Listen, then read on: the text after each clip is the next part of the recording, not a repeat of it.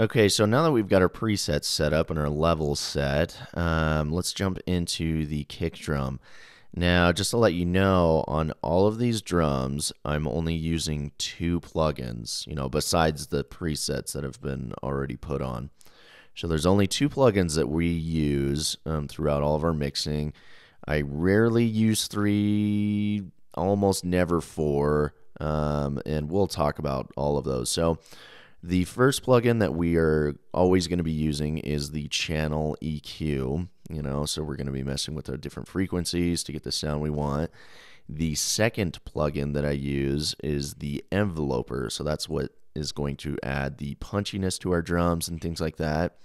Now, the third plugin that I rarely use, but it is useful, is called the expander plugin, and I usually only use it on the toms. And then the fourth is the compressor. Now, I don't use it as much. The only time I would use it is, if I put it on my snare drum and I'm doing brush work. So, yeah, those are the four plugins. 99% of the time I'm only using two.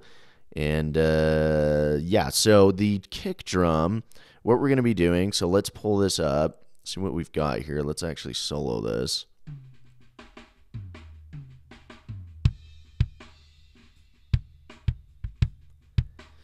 Right, so it doesn't sound very good. So what we'll do here is, now you can see on the presets here, the compressor is off, I leave it off.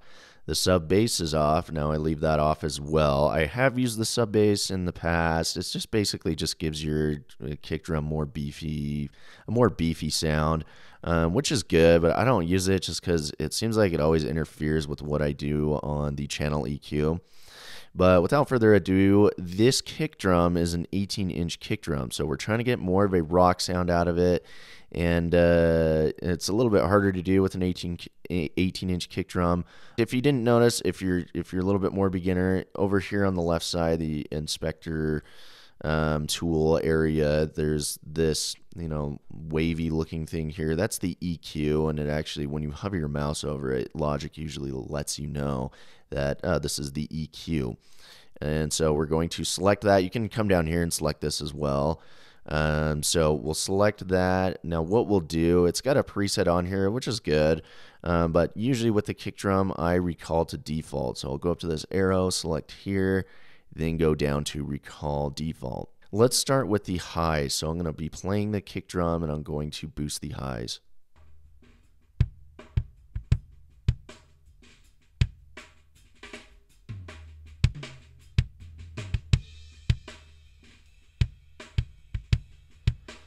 Okay, so we boosted that. Now you can, I don't know if you noticed, but I came up here to this corner little button looking thing, and I clicked on that. That just cuts off the rest of the high frequencies that are going on. Now, this is called a high shelf. When you do it on this side of the EQ, it's called a low shelf. Now, I every single time I boost one of these areas, I do click on this corner button, and you'll want to click on this dot and bring it over just so there's a cutoff. The reason why you do that is because those frequencies, they'll continue on, and it just gets muddy as you're mixing other drums down the line, and it just interferes with different frequencies and things like that. So we've boosted the high, and that could change as we get going on. Now we're going to boost the lows here. Let me. Now what I usually do is I already come up here, click this, bring this over. Now I use this, and I'm going to be bringing it across, to where I can find the sweet spot. So let's see here.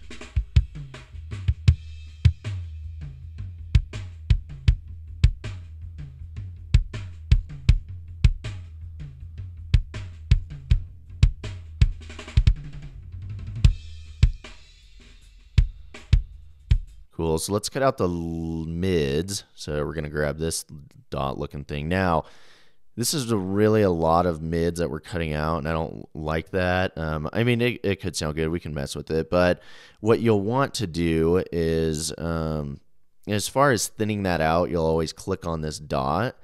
And then what you'll do is come up here, and you will select this.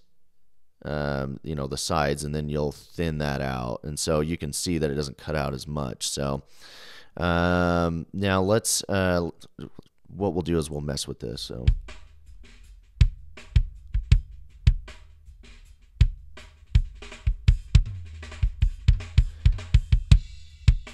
Now, the next thing that we got to do is to make this more of a thuddy sound, get rid of, where are we going to get rid of our mids? So we're going to click on this, we'll hold this, and we're going to bring it to the left. We're actually going to mess around this area to see how that's going to, if we can make it more, just sound better. So,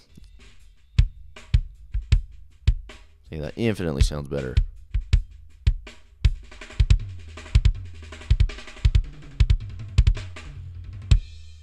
Pretty sure that was the end, so let me go to the beginning here.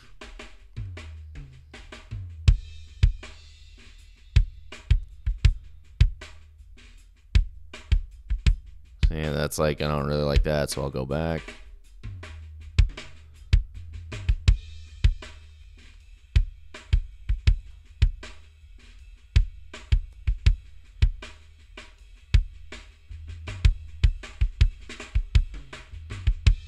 Yeah, so I'm liking that. Sounds pretty good. Now let's see what it sounds like with everything. That's probably not going to stand out very well. Let's see here.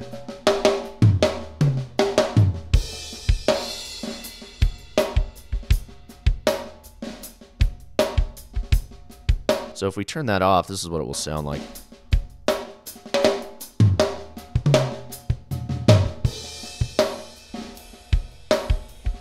Yeah, that sounds way better. So now the next step, so we've got the EQ, and now what we'll do is we'll throw on the enveloper. The enveloper basically just adds more punch than what there already is on the kit.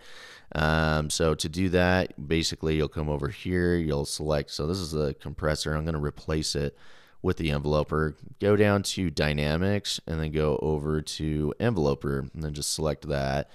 Should pop up. Basically, all we're messing with on the settings in this thing is we're going to be boosting the gain here and then messing with this setting right here to kind of beef it up as far as, since we're adding punch to this. So let's go to the beginning. Let's see what this sounds like.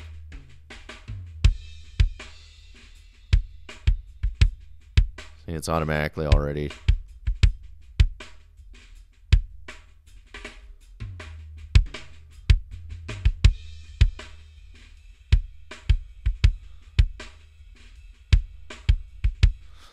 Yeah, so I guess since the way this was recorded, since the way that we EQ'd this, we don't need to add too much, enveloper. If we do, then it gets really, really clicky sounding. And if you're into that, that's fine. I like the metal bass drum sound, so I'm super into it. And so basically what I did is I increased this gain here. That just increases the snappiness of it. And then to make it, a little bit, so the sound is round, so it flattens that out or widens that sound out. You'll mess with this setting here. So that's all that I mess with. So we can see what it sounds like without that.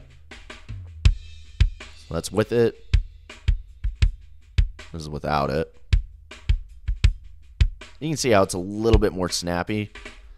And you're going to want that as we go and mix other drums, down the line. You're going to want that. And so basically that's how you mix the bass drum. Now, I know that as we mix the snare, the toms, the overheads, as we mix everything, we're going to come back and we're going to do another pass through. We're going to do a tune-up basically if we need to add on another EQ or things like that. We might not need to, but sometimes we do.